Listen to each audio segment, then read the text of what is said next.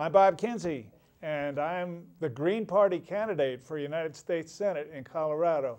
And I want to tell you about a nonviolent revolution by which you and I and all of us in the Green Party and who want to be in the Green Party can change the way we do politics and civic life here in Colorado and perhaps throughout the whole nation. Isn't that a nifty hat I got here? A sunflower and the peace sign.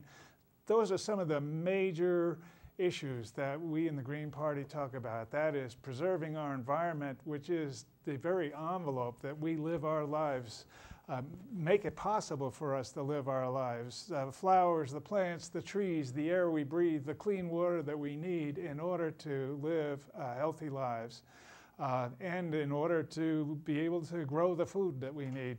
And the other issue is peace, the issue of violence in the world. I'm talking about a nonviolent revolution. Right now, our politics is controlled by two corporate parties. What do I mean by that? I mean that there are two parties which, according to the prevailing myth, the story is that the only way we can live in this country is to have two parties. That's not mandated by our Constitution. It's not mandated by our state constitution. In fact, we can have as many parties as we'd like. Let me give you an example of how growing the Green Party and making it a viable political party in the state can change things to balance that corporate dominance. If you look at this chart over here, you'll see that there's two pie charts. And on the left-hand side is the current situation. You'll see a little tiny Green Party wedge there. You'll see a huge white section called Independent. And you'll see another little white section that represents some of the other small political parties in the state. And then you'll see about a third each, Democrat and Republican. Well, the Democrat and Republican Party they're already gathering in millions and millions of dollars to run their campaigns, to put shows on like this portraying at great expense their candidates as wonderful, beautiful people who are on your side and want to do things right for the state. But the money that pays for those ads, that runs that particular kind of campaign, comes from corporate America, whether it's Democrat or Republican. Huge amounts of money. And those candidates are beholden then to those corporate interests, which then drive the decisions they make. For instance, behind me, there's a poster showing the Green Party stance, which is that we should end the occupation of Iraq, end the war in Afghanistan, and bring our troops home and stop occupying the rest of the world and thinking that military force and military action will solve the problems of the world or can build a nation. It costs us $1 million a trooper in Afghanistan, and we just added 30,000 more troopers to the contingency in Afghanistan right now. A huge expenditure, additional expenditure. Where does that money go? To the corporations who supply them with their needs while they're there. And in the process, committing what I consider to be, and which many people consider to be, atrocities in the name of the United States because of the impossible situation in which those troops are placed.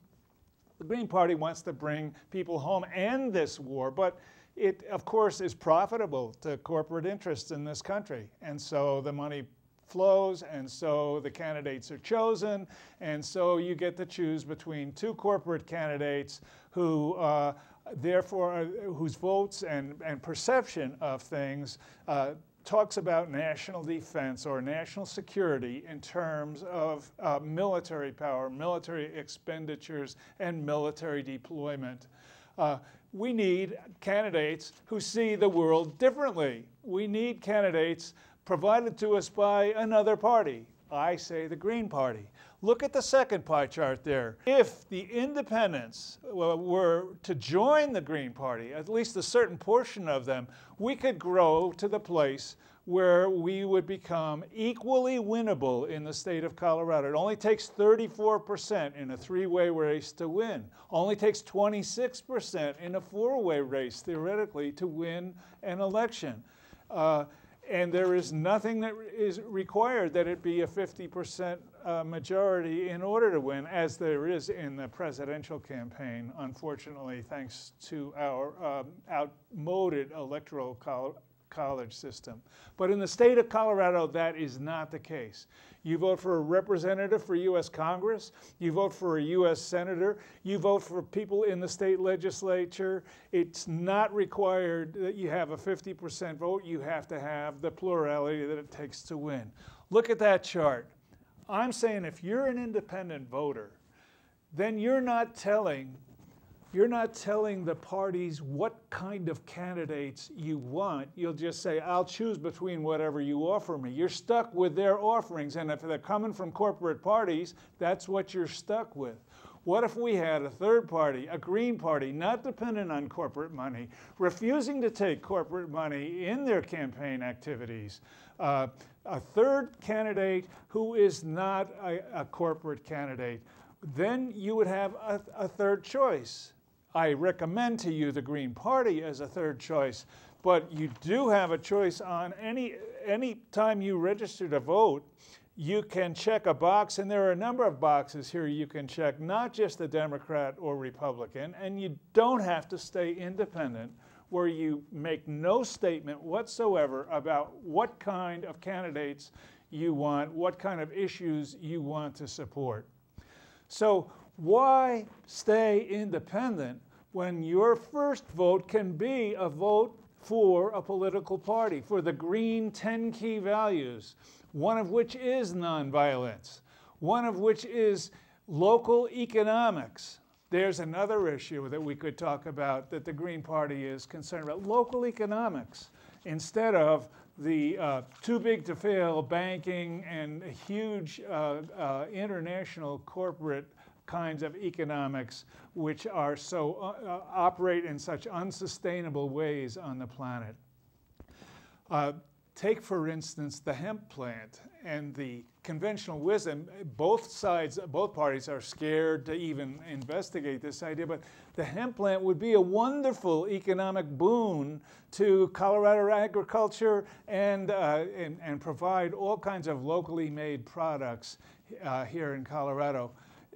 That issue is off of the screen because the two corporate parties control the debate, and they won't take a stand. They want to not look too far away from what the conventional wisdom and accepted mode of conversation is. If we can build the registration of the Green Party to a place where it is equal in size to the Democrats and Republicans, it's anybody's game, and you got three choices instead of two, and one choice that's not owned by corporate money and corporate power.